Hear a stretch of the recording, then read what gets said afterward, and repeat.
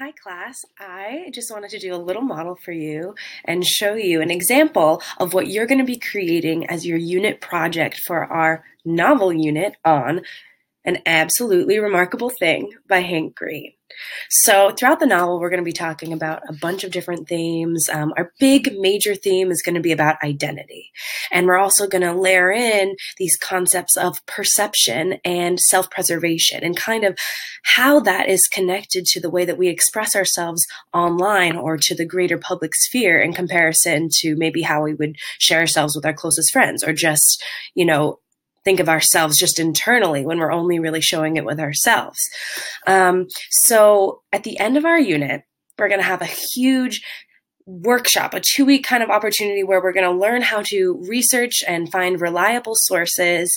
And we're going to basically investigate two big main concepts of social justice. So the two big concepts are going to be discrimination against the LGBTQ community and against immigrants in America. So within that, you're going to have a bit of freedom to find a specific topic or section or part of this discrimination that you find interesting or you just really want to learn more about. And within that period of time to workshop, we're going to be peer editing and you can conference with me and you're just going to build up this foundation of knowledge. So then you can talk like I am right now in a vlog and talk about what you've learned and connect it to the novel. So just like April May and just like our author Hank Green, you guys are going to be creating a vlog and we're going to have a viewing party at the end of the unit so everyone can share what they've learned. We can invite friends and family to watch and show them everything that we've accomplished. And also my plan is to send all of these vlogs and forward them to the author Hank Green, and hopefully he'll look at them and maybe he'll respond and see, hey, we're doing some cool stuff over here with your book. So I'm just going to give a loose example of what I want you guys to do research-wise. I'm not going to get too deep into it as I want you to, because I kind of want you guys to find your own thing that gets you excited and find your own sources in your own topic. But something that I really found like a connection to with the novel was the U.S. policy of don't ask, don't tell.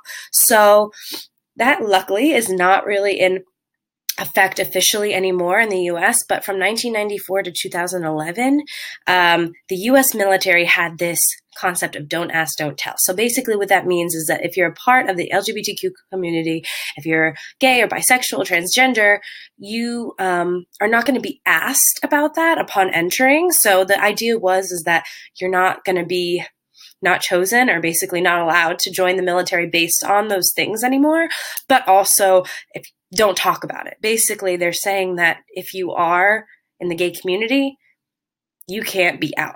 You can't talk openly about your sexuality. And this really kind of defeats the purpose of like anti-discrimination, because it means that you're not allowed to admit to identity traits. And oftentimes, especially in the military, but just all around, there's a lot of discrimination based on people's sexuality.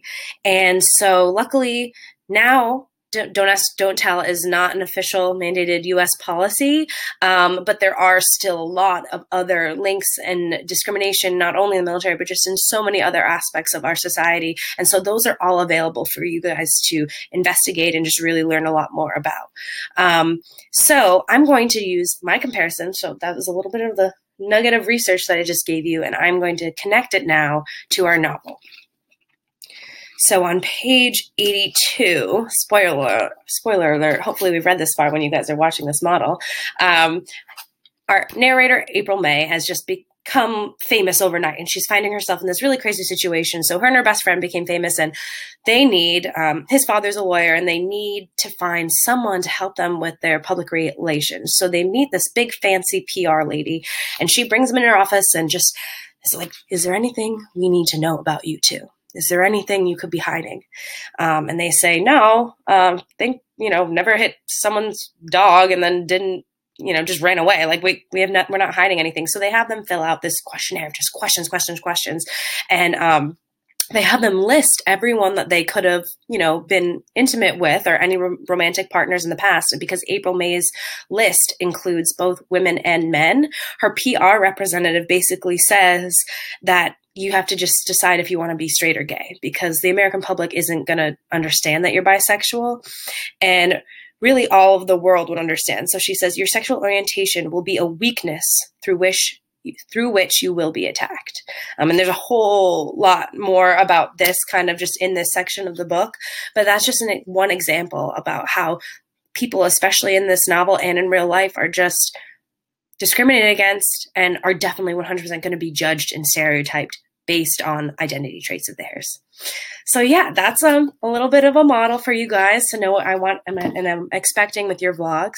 And another important thing I just want to make sure to know is that I want to see some sort of excitement or just general enthusiasm for something. So I want you guys to share something that makes you interested and makes you excited to talk about.